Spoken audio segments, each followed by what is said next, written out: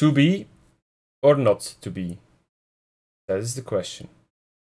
Whether 'tis nobler in the mind to suffer the slings and arrows of outrageous fortune, or to take arms against the sea of troubles, and by opposing end them, to die, to sleep, no more, and by a sleep to say we end the heartache and the thousand natural shocks that flesh is heir to, 'tis a consummation devoutly to be wished.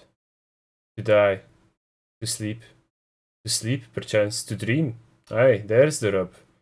For in that sleep of death what dreams may come, when we have shuffled off this mortal coil, must give us pause. There is a respect that makes calamity of so long life.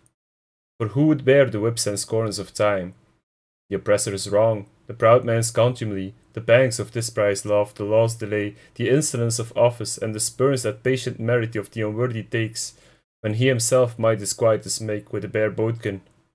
Who would fardels bear to grunt and sweat under a weary life, but at the dread of something after death, the undiscovered country, from whose bourne no traveller returns, puzzles the will, and makes us rather bear those ills we have than fly to others that we know not of.